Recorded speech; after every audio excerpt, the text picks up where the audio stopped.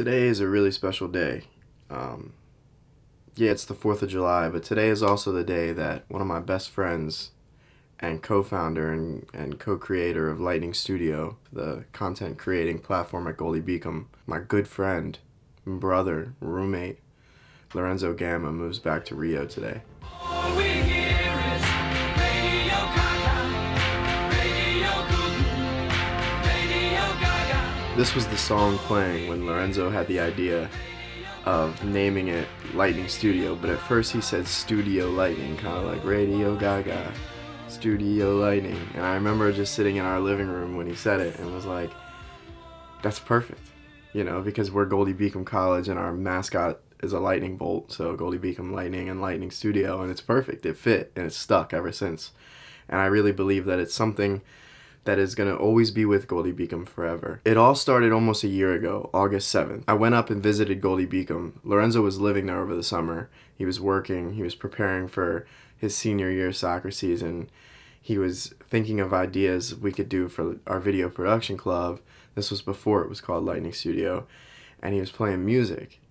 And we hung out, we met up with Jeremy and talked about the plans to live stream the soccer games, the first time the school has ever done that.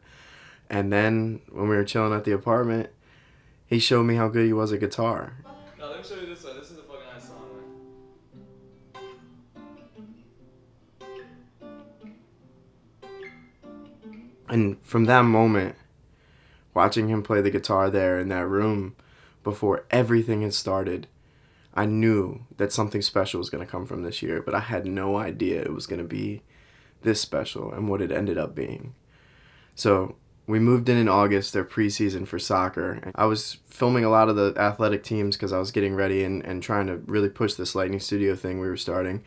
And he invited me to be the manager of the soccer team, and I didn't really know what that was going to entail. I had plans to help live stream their soccer games anyways. Being the manager of the soccer team, I ended up following them around with a camera and sharing their story. I've decided I'm going to do a documentary for the soccer team. Alright, so yeah, that's how that. That's really cool. Actually. So basically, Lorenzo welcomed me into this family. This family of people from all across the world who I can't even put in words, and I'm not even gonna try right here. It's this thing. Believe. It's this documentary. This documentary came from it, and it's the only way that I can explain it. Like, I'm forever grateful to him and to all of those guys, to Declan, to Cam, to Alvaro, to Arthur, to Shaheen, to Levi, to Guy, to Joe Trainer, to everyone a part of that team, to the coach that invited me on there and welcomed me into this family. So from there, that happened. Believe happened. So after Believe and the live streaming that we did and all the videos that we did in the fall, kind of the welcome weekend stuff and the stuff like that, it was winter break and we were getting ready for the spring semester. And I was working on a show which is now becoming golden, episode 6 coming soon. And Lorenzo was working on this awesome project called Pike Creek Sessions. Yeah, my dad always put a guitar in my hands. I'm like 6 or 7, but I only got into it when I was like 9 or 10. Guitar is just my main thing, and writing music, and try to sing a little bit. Not as good as the other guys that sing in Pike Creek, but I love it. I love music.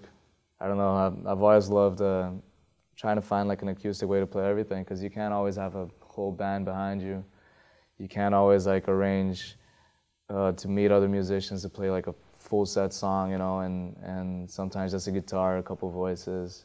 I always wanted more people engaged with music here, so I'm a senior now, and people have jobs and other stuff that they have to like compromise to be here, which is a good thing, you know, because every time that we have a rehearsal or a session, like people want to be here and do it. So there's a whole passion with it, and I met amazing people such as Jonathan, Tashira.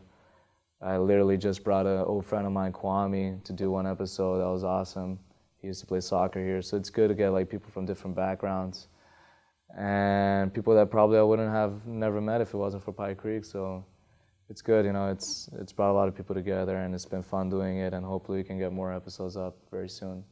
So when Lorenzo and I were first talking about Lightning Studio and what we wanted it to be and why we started it, we wanted it to be a platform for people to come together, make a difference in each other's lives, create things that might just make a difference in the community.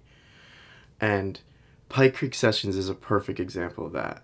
These people coming together to rearrange songs in their own creative way and perform them and take that risk and get in front of the camera and sing and together. I remember that dream like candlelight, like a dream that you can't quite place. But Alexander, I'll never forget the first time I saw your face.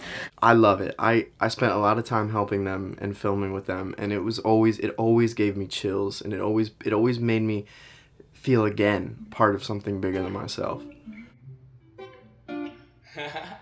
Dude, you fucking kill it, bro.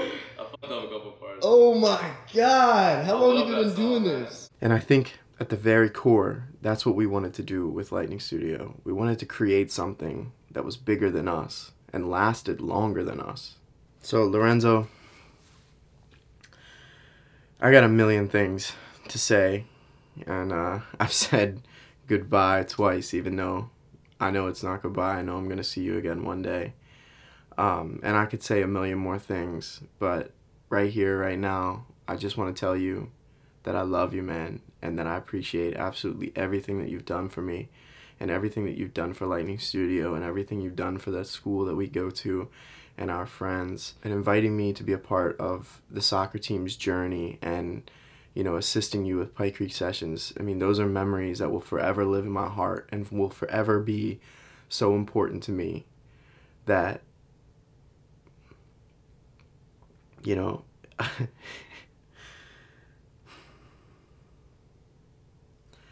look, man, you've made such an incredible difference in my life and in Lightning Studio and at school that I can't imagine what you're gonna do next, man. I'm so proud of you. I'm so proud to be your friend. I'm so proud to have co-founded Lightning Studio with you, and I can't wait to see what you do next, brother. This is so nice, man. It's gonna be perfect. A little bit closer, right? We could do both videos. We could work both videos, and we could Just change angles, like regular interviews, like they do. Yeah. It's funny how, like, it just takes a little bit of time, you know, like day by day, and then you end up with a setup, and then soon we'll have some people in here. Oh man, Fuck, man, this is. I'm excited. We're doing it, dude. We're literally doing it. Did you call me, John? Yeah, I'm about to leave.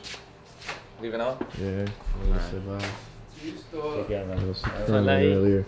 Good luck with everything, okay? Yeah, you too. I love you. Take care, man. Alright. You're a Send my legend. regards to Yeah, your dad, your brothers, your mom. yeah, Alright, and take care. yeah. You It's a too. great fucking year. Yeah. Alright. Take care, man. Try to stay calm, okay? See you. Be good, man. Alright. We'll see you soon. I know. This one I think is more known, man. But I don't know. Like it's kind of hard to. It's kind of hard to play though.